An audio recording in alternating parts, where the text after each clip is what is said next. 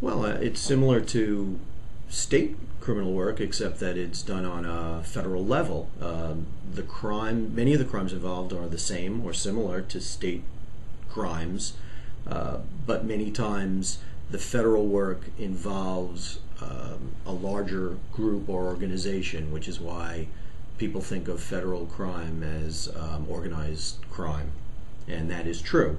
Usually federal investigations are very long, very detailed, and they involve a lot of defendants. So your typical state case involves one or two defendants.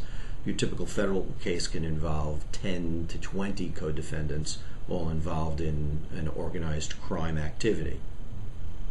Typical federal crimes involve illegal interstate transport, mail fraud, organized crime involving any type of gang activity, kidnapping, certain homicides, bank robberies, and then there are also crimes that you wouldn't think of as federal crimes that in fact do fall under federal jurisdiction.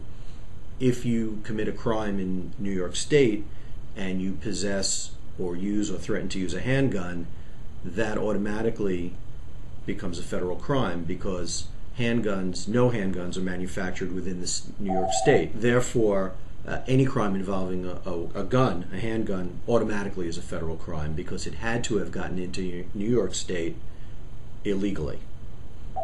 Also, any narcotics crime, although most people think of those as local crimes, they're not.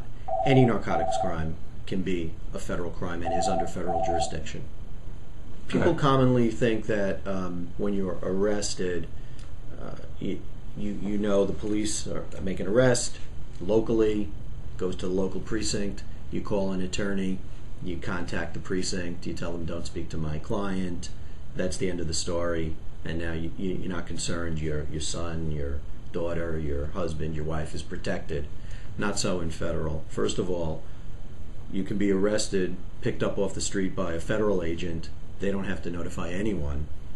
And secondly, even if they notify family or family sees the arrest happening, an attorney calling and saying, I represent so-and-so, don't speak with him, has absolutely no weight in federal court.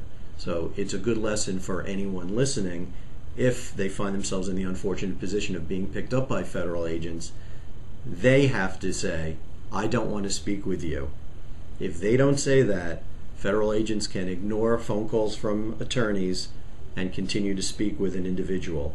So it's a very good rule of thumb. If you're picked up by federal agents, politely decline to speak with them and wait for your opportunity in court to speak with your attorney.